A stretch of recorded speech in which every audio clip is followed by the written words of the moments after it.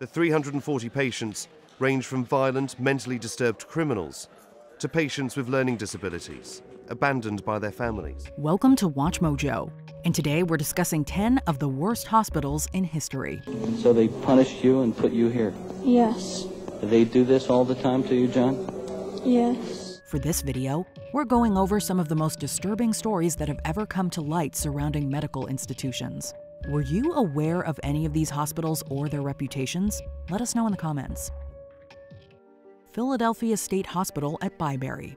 Full disclosure, the very nature of this video means we're going to be discussing some very dark and troubling events. Philadelphia State Hospital was infamous for an 80-year history of patient neglect, abuse, and murder. That being said, the mind still boggles at the described conditions within the Philadelphia State Hospital at Byberry. For starters, the psychiatric hospital was very much overcrowded, with one source in 1960 recording that Byberry was housing over 7,000 patients. Furthermore, the state of Pennsylvania's operations at Byberry were rife with mistreatment of these patients, including some illegally housed criminals. Evidence of this mistreatment gained national attention in 1946 when photos of individuals crammed into its sewage-filled hallways made their way into Life magazine. Byberry continually failed state inspections right through the 1980s, before finally shuttering its doors for good in 1990. In April 1988, a lawsuit was filed on behalf of the patients at Byberry. We filed the litigation essentially to make sure that the people who lived in Byberry, if they did not need to be hospitalized, were provided alternative community services. Severals Hospital. Severals Hospital near Colchester is one of about 150 psychiatric hospitals in the country. Hospitals that try to meet the needs of the mentally sick, not merely with treatment, but with practical help for living an ordinary life in the community. The early years of Severals Hospital in the UK didn't make any sort of headlines with regards to any patient mistreatment. In fact, there were actually reports of hospital staff engaging in some heroic behavior during a World War II bomb raid, doing their best to reach and treat injured patients. Severals didn't escape its existence without controversy, however, thanks to stories of lobotomy and electroshock therapy performed within its walls. Specifically, these sorts of procedures would often be administered to persons who didn't need them, such as women who were committed to Severals against their will. Severals did manage to come out the other side of this controversy, however, and continued to operate as a hospital until its official closure in 1997. The land's now been sold for an undisclosed sum to a consortium of house-building investors, Taylor Wimpey, Bloor Homes and Bellway. It's thought more than 1,000 homes could be built on the site. Topeka State Hospital. The Topeka State Hospital in Kansas also closed in 1997, finishing out an astonishing and infamous existence that first started way back in 1872. Topeka State was infamous for a number of reasons, one of them being persistent accusations of patient abuse and mistreatment. The hospital was also accused of housing at least one patient, a Danish national named John Crabbe, who was there by accident, having never been found to be mentally unwell. Forced sterilization was also implemented at Topeka, under a controversial Kansas law that was enacted in 1913. Additionally, employees of Topeka State claimed that the working environment was poor, while a therapist named Stephanie Ulrich was actually murdered by a patient while working there in 1992. Weston State Hospital, also known as the Trans-Allegheny Lunatic Asylum. Weston Hospital, West Virginia's oldest public institution, has been operating for nearly 130 years. Located on a 200-acre hillside, the facility treats patients, or clients as the hospital prefers, over the age of 18. The subject of overcrowding seems to come up again and again when discussing many disgraced mental health facilities. The Weston State Hospital was yet another that was accused of admitting far too many patients than could realistically be treated. This wasn't the only problem on hospital grounds, however, as Weston also became infamous for its lack of basic sanitation. Saw people who were unclothed, saw feces on the floor, saw hoses that are used to squirt people off. Saw 23 people waiting in line to take a tub bath and the bath not cleaned. Patients were often housed in caged cells while awaiting care, and many of those admitted to Weston were there due to substance use issues, as opposed to mental health diagnoses. Many at Weston died from this combination of overcrowding and uncleanliness, while the building itself ceased operations as a hospital and today exists as a tourist attraction with a new name. the Trans-Allegheny Lunatic Asylum. Trans-Allegheny Lunatic Asylum is a massive, massive old mental health hospital, and it is terrifying.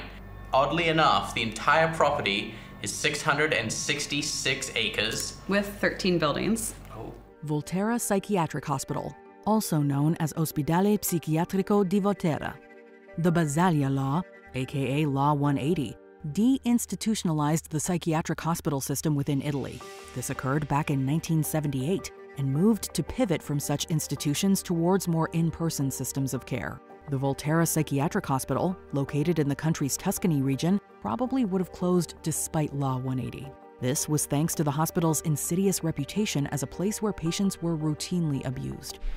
So this asylum pretty much focused a lot on electroshock therapy. They did tons of stuff to people's nervous systems and try to figure out other things and learn from that. Volterra still stands today in ruins, but its ghostly legacy is enshrined in shadows and the memories of those who suffered on its grounds.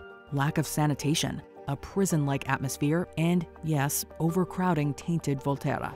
Additionally, some housed here were admitted due to their political beliefs, with little to no contact with the outside world.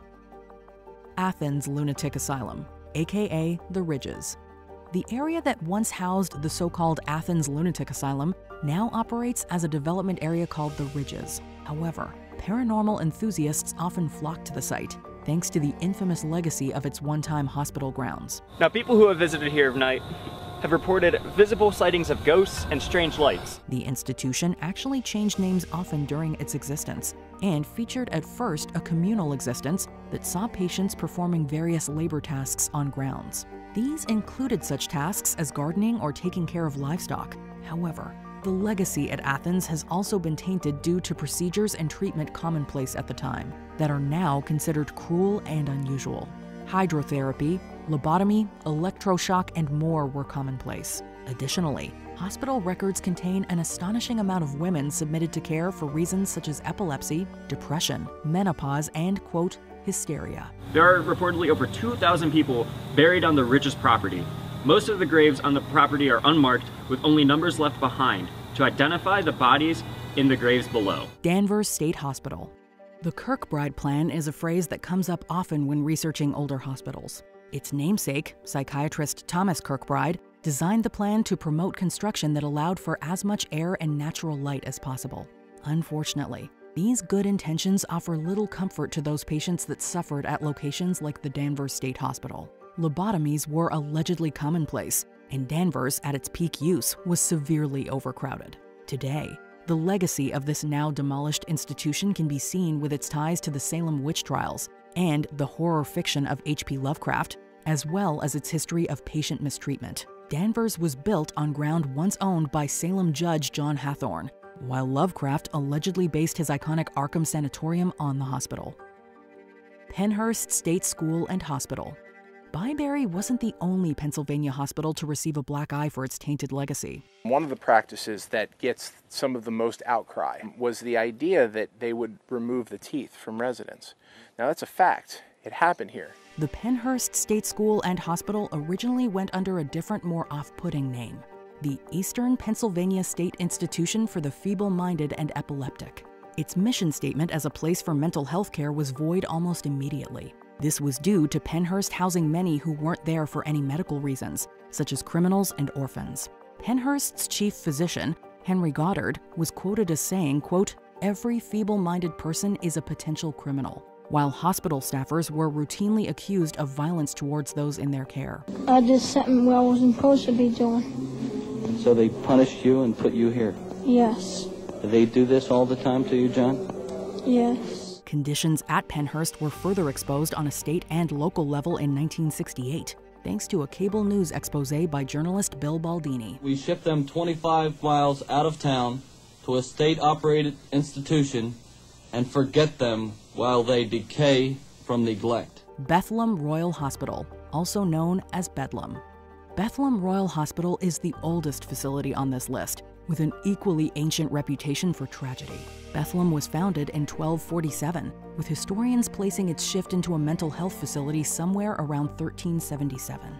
Health is probably the last word associated with Bedlam, thanks to reports that many patients were treated more like chained and shackled prisoners. The patients had come to Bedlam hoping that this was the one place in London, in the country, in the world they could find respite and care, only to discover that their food was taken away from them and sold on, their clothes were taken off their backs. Others at Bethlem were simply allowed to roam the halls, regardless of their mental or physical state. The hospital was routinely filthy, having originally been built over a sewer. Waste was commonplace at Bedlam. Many patients died of malnourishment, and still others were made victims of cruel treatment procedures, including bloodletting leech therapy. Say we don't have access to leeches, what sort of other equipment would we use to bloodlet? The most common way to bleed somebody, of course, is to just use a knife and we'd cut them. Bethlem operates today in a much different fashion, but history remembers and marks its troubling legacy. Before we continue, be sure to subscribe to our channel and ring the bell to get notified about our latest videos. You have the option to be notified for occasional videos or all of them. If you're on your phone, make sure you go into your settings and switch on notifications. Federico Mora Hospital Nacional. What goes on inside the walls of the Federico Mora Psychiatric Hospital is a closely guarded secret. Journalists are not allowed. So we've arranged a visit posing as a charity offering help. A BBC article from 2014 exposed the incredibly shocking and horrible conditions behind this hospital in Guatemala City. The 340 patients range from violent, mentally disturbed criminals to patients with learning disabilities, abandoned by their families. The Federico Mora Hospital Nacional was singled out by the article, which included a very frank interview with its director, Romeo Minera. Minera admitted that those housed in Federico Mora were being victimized and assaulted, some while under heavy sedation. The article goes on to comment on the inside as appearing, quote, more like concentration camp prisoners than patients. The patients are described as being barely clothed and often filthy, covered in waste. The campaign group Disability Rights International gained limited access to the hospital in 2012. A patient told the charity's director, Eric Rosenthal, about how she was restrained. We're going to see the restraints hanging from the wall where she was tied. And she revealed an even more disturbing layer of abuse. Federico Mora is also described as a dark, quote, hell on earth, with vermin living alongside patients and sexual abuse a way of life for many unfortunate enough to find themselves within its walls.